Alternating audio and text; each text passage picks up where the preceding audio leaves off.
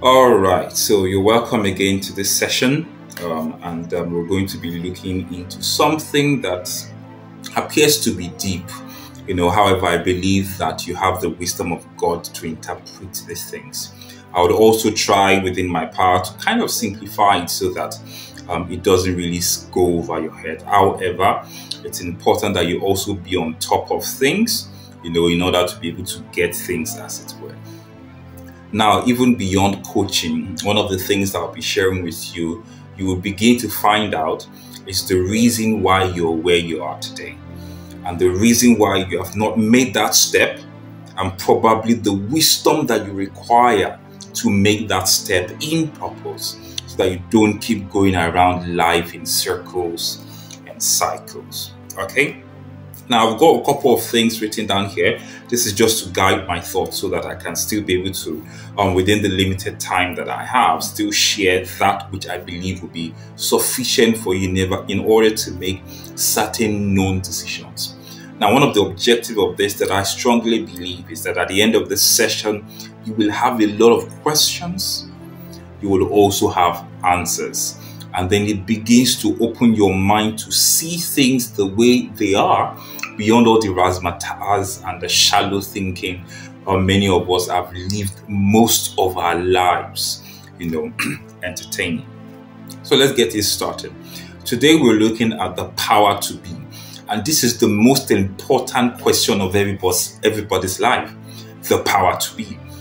You need to understand that being is not a wish.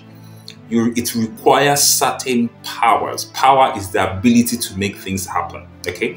Ability to work, ability to do, ability to have. That's power. And so in order to be, you need power. What kind of power? What state of power? What stage of power? Now, this is where we're going to be breaking it down. The Greek has different words that demonstrate power in its sense. So we have ischus, we have energia, we have kratos, and there's one other one. We have ischus, we have energia, we have kratos. I think I remember dunamis. Okay. Now, you need to understand that different powers are required for different things. So there is the power that has to do with capacity. So when I say a 60-watt bulb, it means the capacity of the brightness of that bulb is 60 watts. It can't go beyond that. So it has power, but that power is limited. When we talk about kratos is operational power. It talks about capabilities, ability to do things and to make things happen. Energia is more of energy by potential, the potential difference. This person has potential to make things, make things happen. And so you need to understand that when we're talking about power to be, it might be across these different kinds of power. Now, the very first thing you need to understand about the power to be is what I call the seed. Everyone starts with a seed, or everyone is given a seed. Now, we need to understand that when we all came to this world, to this earth, or when you give your life to Christ, you start off as a seed. It means that you have all it takes to make the best out of your life, but it is not at a usable stage at that time. What that means is that you need to grow, mature, build, get into processes, experience difficulties and challenges in order to squeeze the precious oil out of you. So a lot of people are still in the stage of the seed where they tell them they've got a lot of potentials. They believe that they have a calling upon their lives. They have that sense of what God is calling them into, but they are currently not living it, and they don't even know how to activate, initiate, execute, whatever the case is. So that point of seed is the first point that you must not stay for long. There are too many people who have stayed long in the place of the seed and have glorified the stage of the seed without realizing that that's the lowest stage. Now, there are certain decisions you need to make with the seed. The decision is, are you going to stay a seed? because you are afraid, you don't know what's going to happen after? Or are you going to move to know what happens beyond being a seed? Now, many of the times we don't know what is beyond a seed as a seed. You don't know tomorrow. You might have an inclination, an idea, a thought, a vision, but you don't know tomorrow. Because there are too many variables that determine what tomorrow looks like that you're not privy to. So, when you understand the face of the seed, and then you make the choice to know what is beyond the seed, is a step of courage, is a step of surrender, and that process is called dying. You will lose a lot of things, you'll be confused, you will be in darkness, you don't know what the next step is going to be like. That is the stage of dying. You need to die to self. You need to die to your ambition. You need to die to your experiences and exposure. You need to die to your genealogy, to your hereditary, your mentality, the way you have been programmed to live your life. You need to die to those things. And dying is not fantasy. You don't just think it as a nice thing to do. It's a horrific experience. You will lose things. You will feel pain. You will have uncertainty. Even Jesus, at the time of his death, cried out to God, Eloi, Eloi, lama sabachthani. He said, my God, I don't feel your presence. I don't feel your hand. I don't feel like you're with me. Why do I feel forsaken? That is the process of dying. And you will go through that. The earlier you go through that, the quicker for you. Now here's the thing again. Some people don't manage dying well, because they don't have all it takes to die. They start the process of dying, but they do not cross over for fear, whatever reason. So when the process of dying is truncated, you begin to decompose.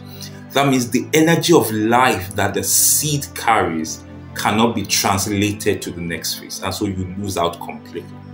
There are many people whose life have been snuffed out for whatever reason. Okay, so that is the second stage of dying. The third state is now the change of state. This is when you are welcomed into a new life. You need to now begin to re-educate yourself. Okay, because you are no longer just a seed. Now, you've died, and then you are now a growing seed. A new life, a new economy, a new status. Now you are growing. You must understand that that change of state must happen. You must move from ideation to execution. You must move from potential to pragmatics. You must move your having visions in your head to living a life of vision. You must make that cross. You must make that transition. And not many people actually live to make that transition. People keep going back and forth, dangling in that dying stage, not fully embracing the nothingness, the uncertainty, the darkness, the abyss, and all of that leap of faith that it requires. I'll give you an example. Some people, in order to die, the seed form of their life has been 9-to-5 job. And in order to die, they needed to actually quit their job, understand what it means to have nothing, and to not know where the next meal is coming from. But now start a business, start an enterprise, start something else, and then begin to grow. That's dying. Some people, dying for them is leaving a country they spent all of their lives in, and then moving to a new total place that they don't know anything about. That's dying. I'm letting you understand that dying can come in different ways, depending on what is required of you. But dying is a sacrifice. Dying is a leap of faith. When you know what you're supposed to do, and you know that there's something between that decision, that courage, that faith, that risk to just go all in, knowing, following the promptings within you that you know to be true, that is dying. So when you completely die, you're going to change your state, and then you begin to re-educate yourself, understand the new culture, understand the new language, begin the new regimen. Okay, now you're reading your Bible. Now you're fellowshipping with God. You're studying the right content. You're not consuming the wrong things on social media anymore. And then you begin a stage of growth. Now, there are many people who do not grow well because they are still peeping into the grave, even when they are in a new life. So these are the people who are still looking into Egypt when they are on the way to the promised land. They are still using what you used to know, the kind of friends you used to keep, the kind of places you used to live. They are still influencing your thoughts, actions, and decisions. That means that you are still looking at dead places. And so your growth will not go well. You will have stunted growth. You would not really grow at the rate, and the pace that you're actually supposed to grow. So it's very important.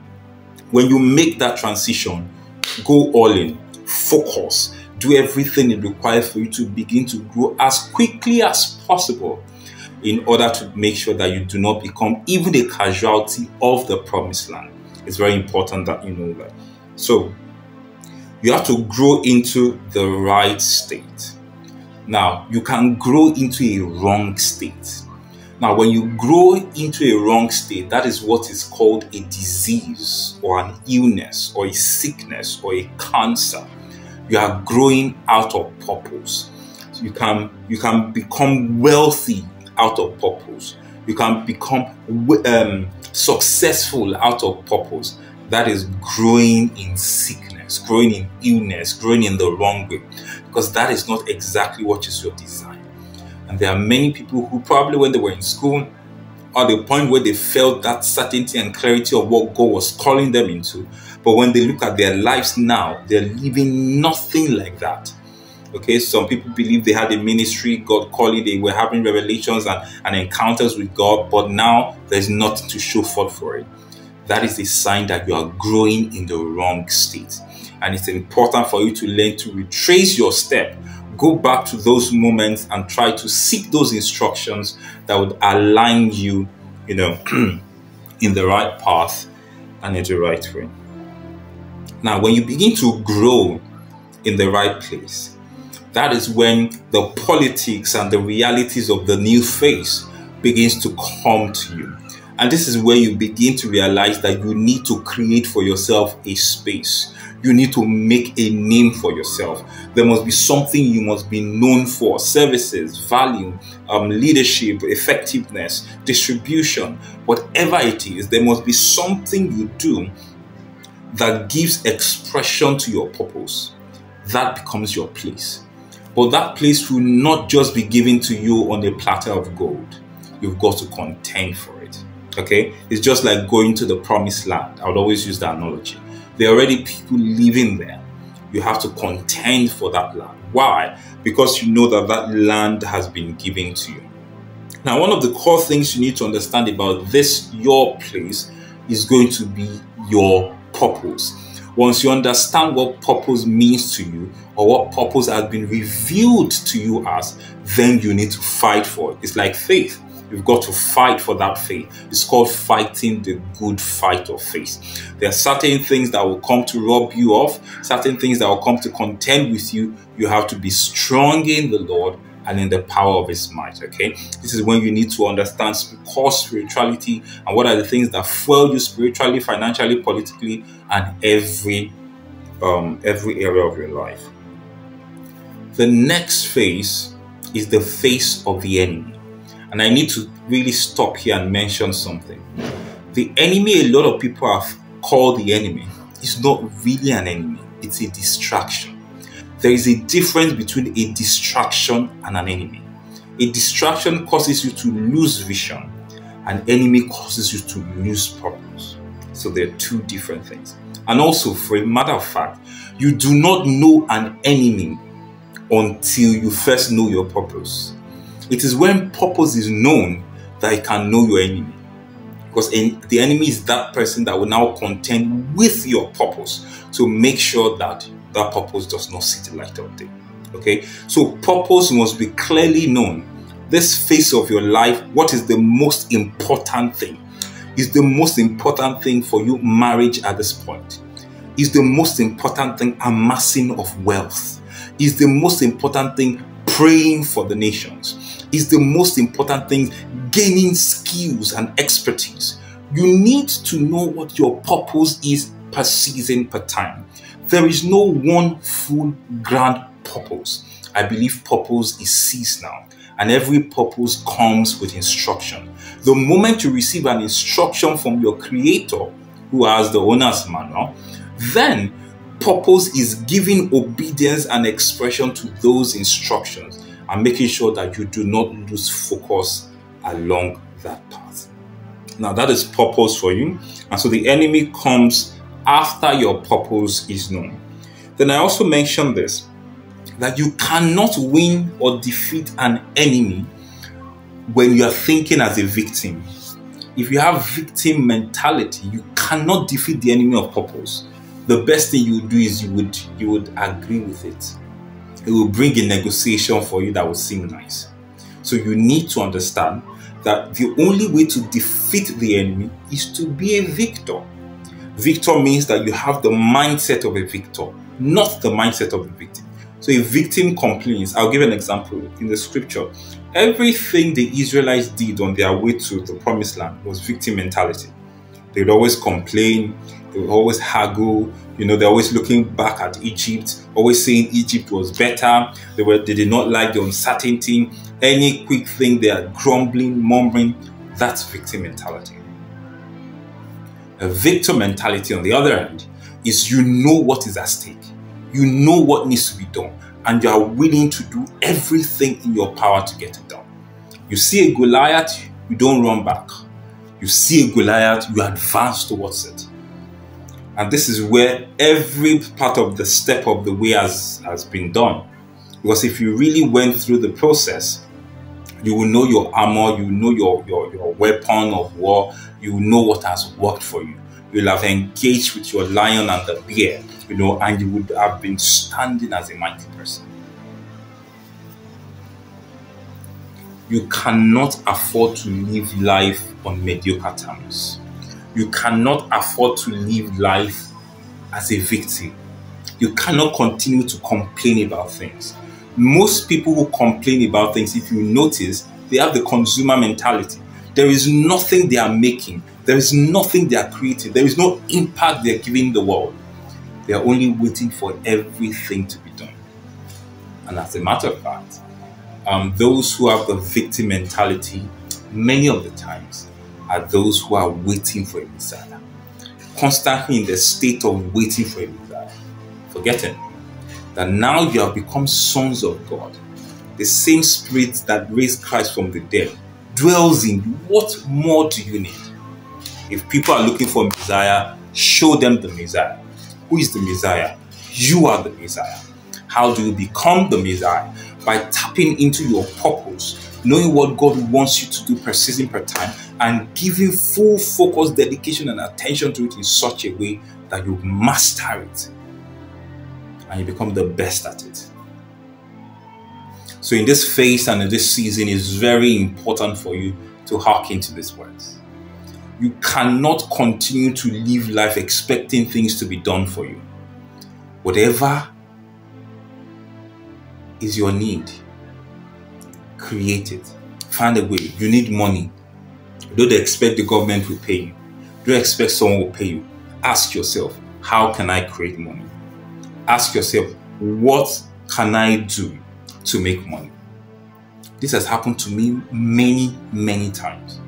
When you know your skills, the areas of your calling, if you need ₦1 million, there is something you can do that can bring that money to you. But there are many people who spend time praying and going to mountains, hoping that the Ghana must go drops to them. That is mediocre mentality.